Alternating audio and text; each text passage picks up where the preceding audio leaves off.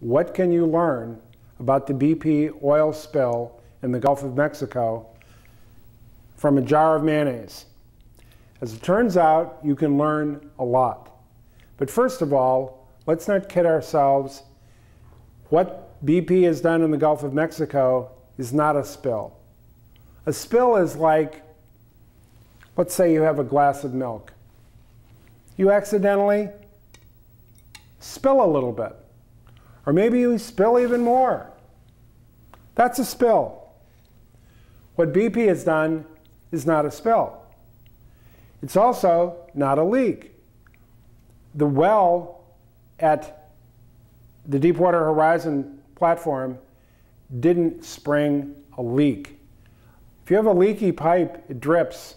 It doesn't gush 184 million gallons of crude oil for over 88 days. That's not a drip, so that's not a leak. But you might be saying to yourself, what difference does it make what we call it? Because it's over, right? After all, the well supposedly has been capped.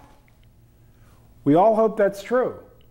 But the reality is that the crisis is just beginning for those things living in the Gulf of Mexico, all of us who depend on the things living in the Gulf of Mexico and the oceans beyond.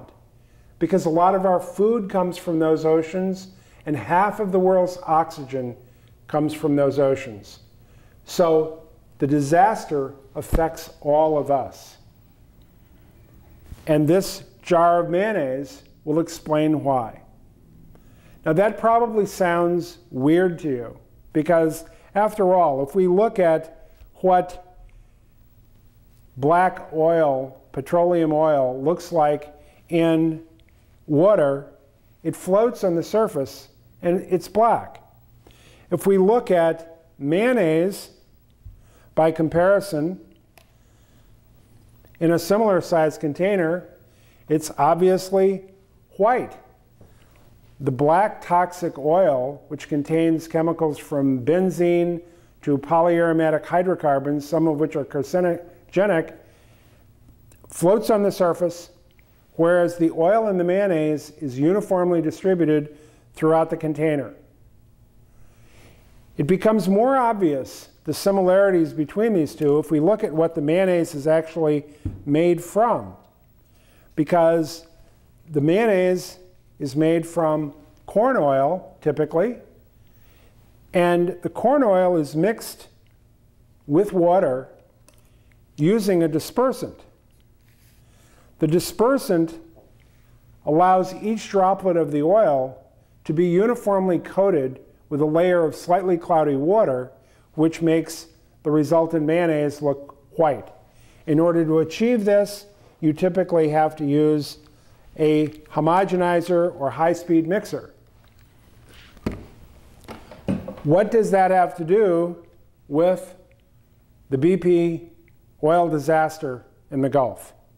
Well, if we take the corn oil and again replace it with the petroleum oil, what BP has done is add a dispersant to that black oil so that instead of looking like white mayonnaise, it basically becomes what we could call a toxic mayonnaise. For example, in a recent July issue of Scientific American, we see that the BP oil that appears on camera typically looks reddish orange. It almost looks like fish food, unfortunately, but it certainly doesn't look black. The reason, again, remembering what happened with the mayonnaise, we went from a clear yellow oil to a white mayonnaise. In this case, we're going from a black toxic oil to a toxic mayonnaise. Now, why is this so dangerous? Well, we can show that by taking a sample of the mayonnaise that we were just looking at and taking a scoop out, a large scoop of the mayonnaise, and mixing it in half a glass of water. Now, unlike a lot of things that you see on television, you can do this experiment at home. All we have to do is add our mayonnaise into the water and stir, and we see that, first of all, it begins to look like a type of milk because we're dispersing or redispersing the oil and the mayonnaise in the water. Now, let's consider a much larger volume of water. For example, what's happening in the Gulf. Once we add this dispersed mayonnaise into the larger volume of water, what we notice is that most of it stays underwater. Virtually none comes to the surface. This is very important because that's what's happened in the Gulf. And that's why, for example, the idea of using barges to prevent the migration of the toxic oil or using skimmers to skim the surface are ineffective. Similarly, the BP ads, which talk about skimming the surface, cleaning up the beaches, again, is disingenuous because they know they have hidden most of the oil underwater, and then it can go not only from the Gulf, but into the Gulf Stream and migrate everywhere. To address this in as fair a way as we can, let's ask whether BP's response has made their contamination of the waters worse or not. In my opinion, there are three reasons why BP's response has made it worse. First of all, they used a dispersant to disperse the toxic oil, so most of it stays underwater. Secondly, they chose a toxic dispersant to disperse the toxic oil.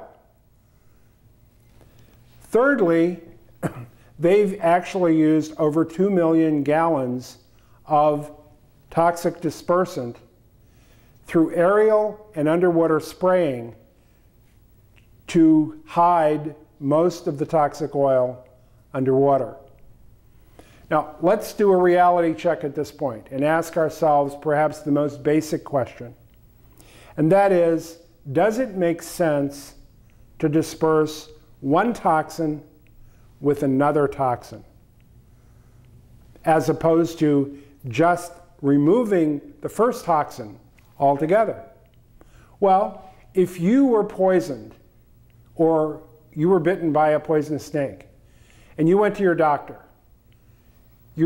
wouldn't disperse the toxin throughout your body, would he or she? No.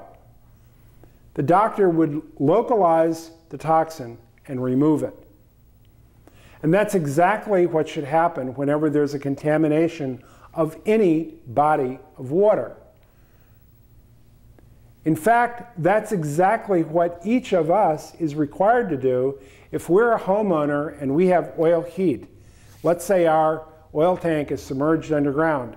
If that oil tank leaks, we're required by law to remove the tank, remove the oil, remove all the dirt and water that's going to become contaminated with oil, and have it completely decontaminated before it can be reused. That's what we're individually required to do. Similarly, if you're changing the oil in your car, you know you can't just take the old oil and throw it on the ground, much less pour it down the toilet. But in fact, isn't that what BP has been allowed to do by using a dispersant with the permission of our government? This is a double standard, and it's got to change. And the only way it can change is if we put pressure on our government to require that the oil companies stop using dispersants as a means of hiding the contamination that they've caused.